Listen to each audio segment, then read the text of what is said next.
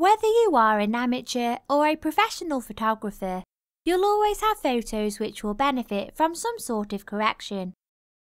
It's easy to make non-destructive adjustments to your photos in PhotoPlus using adjustment layers. There are several different adjustments that can be applied. These include brightness and contrast, curves, HSL, channel mixer, and lots more. Today, we'll look at performing a curves adjustment. This is a favourite technique of professional photographers. Curves adjustments can be used to adjust the entire tonal range of a photo by controlling the shadow, mid-tone and highlighted regions within it. To begin, choose the photo you'd like to apply the adjustment to and open it in PhotoPlus. On the Adjustments tab, to the right of the workspace, you'll see the Curves option. If you click the arrow next to Curves, you'll find a list of presets which can be added with a single click. For this photo, I'll choose the lighter preset from the drop-down list.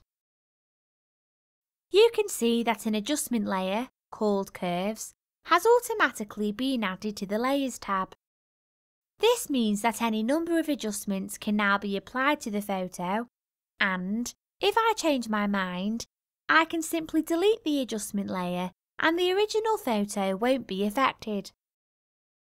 You can see straight away that the photo is lighter now, and we can compare this to the original by clicking the Hide Show Layer icon on the Curves layer.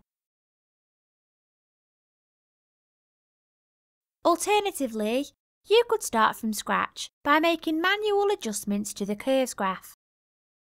There are three main areas on a Curves graph: shadows, midtones and highlights. A very popular curve setting would be to enhance contrast in your image by darkening shadows and brightening highlights. We can do this by creating a gentle S-curve, by dragging the line down in the shadow region to make the photo darker and then up in the highlight regions to make it brighter. You can see that the mid-tone contrast is increased in doing so.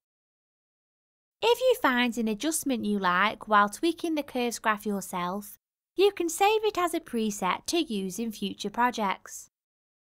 To do this, click the Add Preset button at the bottom of the tab, give your adjustment a name and then click OK. Next time you view the drop-down list of presets, you'll see your adjustment has been added to the list.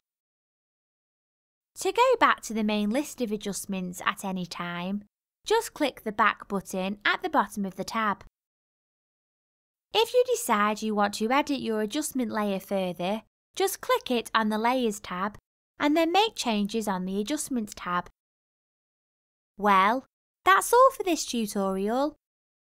I hope you've enjoyed finding out more about curves adjustments and how they can be used to enhance your photos.